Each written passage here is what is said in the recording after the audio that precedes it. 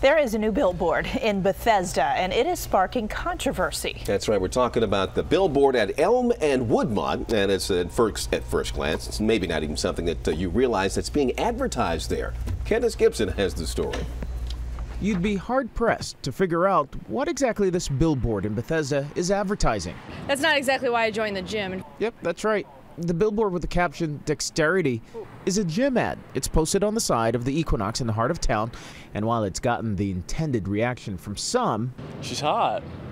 It's cool. I like it. It's garnered a lot of negative reaction as well. It's sexist. It's not appropriate for a public street. The area is popular with families, including young children. I think it sends the wrong message to everybody. I mean, are you working out to lie on a pool table like a dog? It's not the first time Equinox has courted controversy with its billboards and its ads, but its critics say this time, well, they've just had enough.